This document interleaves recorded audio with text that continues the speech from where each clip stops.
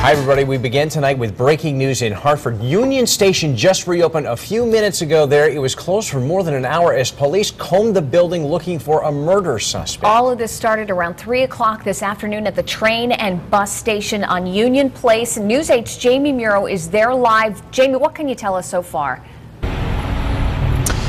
Well, I can tell you earlier, it really did look like a police state out here. You can see there are still some state trooper cars that are here. State police was called in as a backup, but actually this is Union Place right here. During this whole situation, Union Place, which runs right in front of Union Station here, this was shut down. Police were everywhere. Let's show you some video. When we rolled up here around 3:45, 4 o'clock, we saw state troopers holding assault rifles.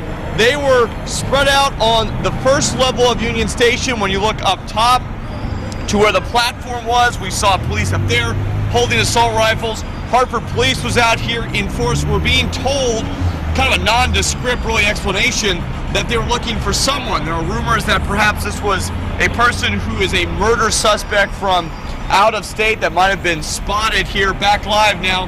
What this also did, and they finally opened up Union Place here. You can see the cars going by now. We saw an Amtrak train running. Probably going to be some delays there for what happened.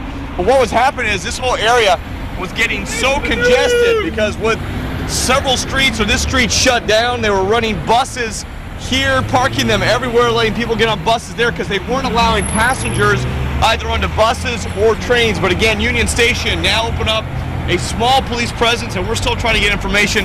Hopefully going to give you an update very soon. For now, though, we're live in Hartford. Jamie Muro, News 8.